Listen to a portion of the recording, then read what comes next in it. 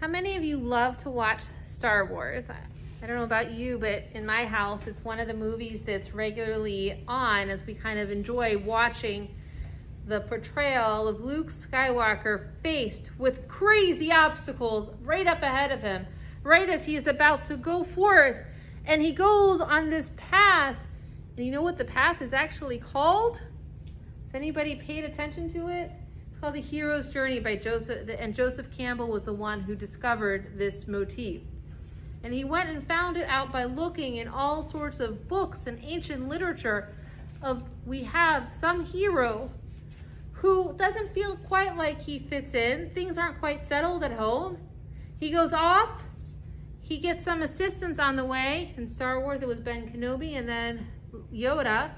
And then lastly, he comes to some massive realization. He brings his realization back home to the people, and the cycle continues. And we can kind of see the same thing if we think about the Exodus. The people were in Egypt. They were all individually not feeling comfortable. We remember they yelled up to God. God sent somebody. Who did he send? Moses. And Moses was the Luke Skywalker of the book of Exodus. Moses comes along, rescues the Jewish people with God's help, or maybe God rescues the Jewish people with Moses' help, depends on who you ask.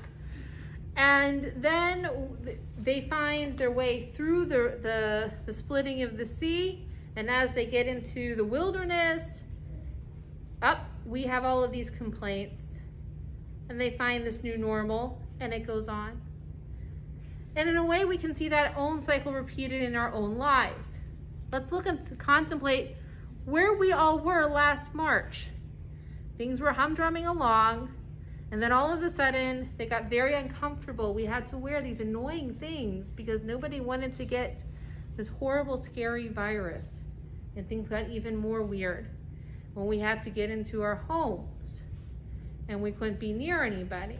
And then we had to learn how to communicate with Zoom and other electronic means. And we had to find a new way of connecting. And then, of course, there was all the complaints that went along with that new way of connecting. And then we finally, tonight, are able to come back. Most of us have the gift of coming back in person, but many of us will still choose, as they have this evening, to remain connected on Zoom, finding that Zoom offers just as much of a nourishment for the soul as being present in person does for some of you in this room. And what have we all learned in this journey of ours, recognizing that at individual times, we were very much like the Israelites when we were crossing the sea. And there's a very famous midrash of these Israelites who were stuck looking down only at the mud on their feet, watching their feet get stuck in the wet, silty layer of soil that was underneath the Red Sea when it split, complaining, not recognizing and seeing the miracle that was around them.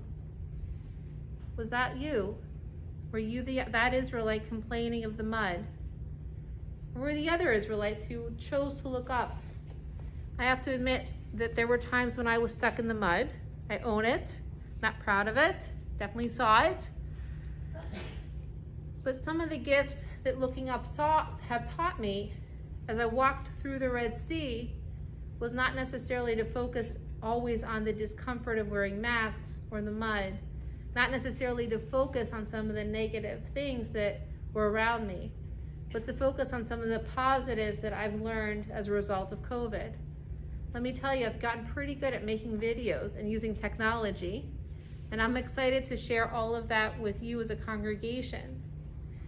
I've gotten to know a lot of you by your bobbly heads on Zoom, and I'm even more excited to get to know you in real life in person, and I'm looking forward to doing that over coffees and teas and whatnot now that most of us are vaccinated and it's safe to do so. But more than just the technology and all of the fun joys, and of course there's bumps, it also made me realize the gift that we offer each other, the gift of our simple presence. I don't know about you, but I've been in many meetings where the other person or at least a couple people in the room were futzy-putzing on their phone. And when I realized that they were futzy-putzing on their phone, it made me understand that they weren't listening to me as much and they didn't see the entire room. And so technology is both a help, but it's also a hindrance. It makes me have to struggle and find ways to be present in this room and present for people in the Zoom room who will be joining us in the long term. And hopefully, as we continue on that journey together, we'll find out ways so that everybody can really be present with each other, whether they're joining us in a multimedia sense or are here together. That when we're not using multimedia, that we really can be together. And that, for some of us, has been a challenge as a result of COVID. We've kind of gotten in our own habits, perhaps being more comfortable at home than getting out, being a little bit stuck in our habit of wearing yoga pants and a business shirt on top.